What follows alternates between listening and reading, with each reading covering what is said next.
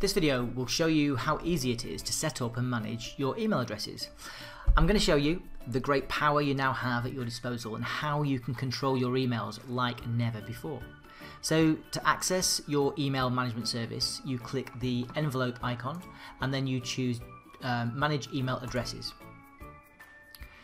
You'll see a list of any emails that have already been set up for each domain that you have. Now in these basic settings that you're shown, you can choose the prefix that you want here. You can choose whether or not you want all the emails that are sent to this address to be redirected to another email address, perhaps your personal one, and if so, which destination address you want to use. Make any changes you want here and then click submit.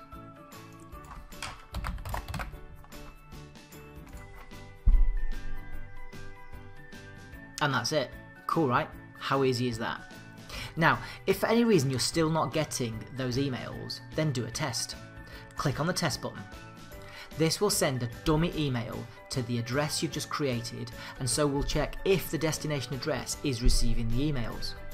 A little word of caution here, it is up to the destination address how they deal with redirected mail.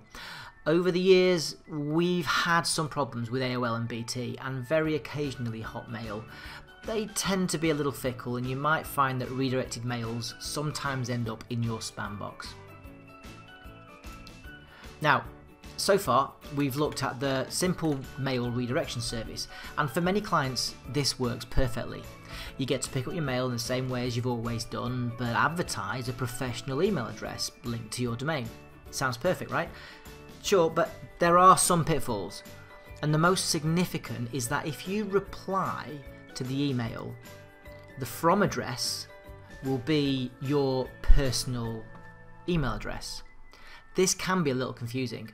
Some customer sends an email to in this case, martin@wordprints.co.uk, and then they get a reply from some email at gmail.com. If this could be a problem for you, then we've got a solution. Rather than simply redirecting the mail to your address, we will store all incoming mail on your own dedicated mail service. And this can be done using the professional mail service that we offer. So, to do this, just click the yellow Pro Mailbox button. And here you can choose to switch on the mailbox, add your own password, choose options that you want, and simply click update. Ta-da! Job done. And you might notice that there's a little green icon over on the left hand side there which indicates that for this email address you have set up a mailbox. Now what exactly is a mailbox? Well, essentially we are now storing all of these emails in your cloud-based mail server. This means that you can now pull down all that email onto your own devices, whether it's a tablet, a PC, a phone, and we also give you access to a web-based webmail service, so you can connect and pick up and send emails from that webmail service to your heart's content. It is perhaps also worth mentioning that you can have your cake and eat it.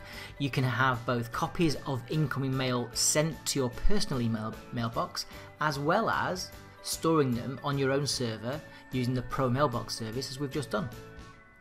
But one final caveat. With great power comes great responsibility. Remember, once you set up a mailbox, all your emails are going to be stored there. If we were then to go ahead and delete that email address or rename it, the entire mailbox and all of its contents will be permanently removed. Gone. And if you want any additional, multiple email addresses, then you just click this button here. And you can then set up as many emails as you need. So I hope this has been helpful and you're now confident and excited about creating and managing your own email addresses.